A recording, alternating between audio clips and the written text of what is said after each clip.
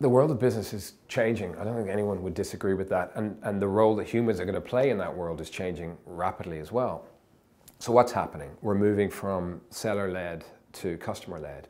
We're moving from product-led to service-led. We're moving from complex and cumbersome to simple and agile.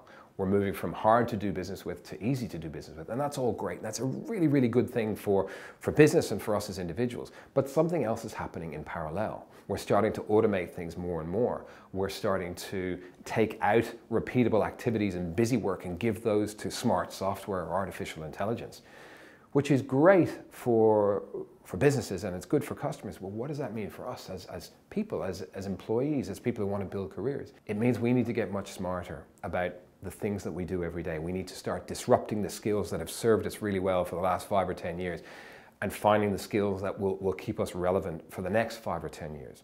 And so many of those skills relate to our ability to interact with other people.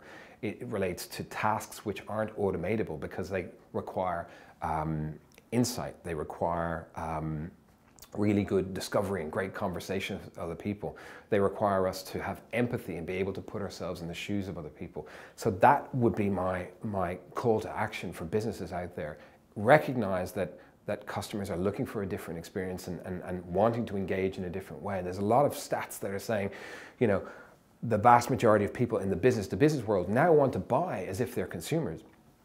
I traveled the world last year with a company and spoke to all of their staff in all of these different cities around the world, and I asked the question, please raise your hand if you think your business is easy to do business with. It seemed like a really, really simple question. And on 4 continents and lots of cities, only 2 hands went up in all of those rooms. So this is the opportunity, but it's also the responsibility. Get this right, we'll be employed and we'll be running great businesses for the foreseeable future. Get this wrong, and you run the risk of becoming surplus to requirements very, very quickly.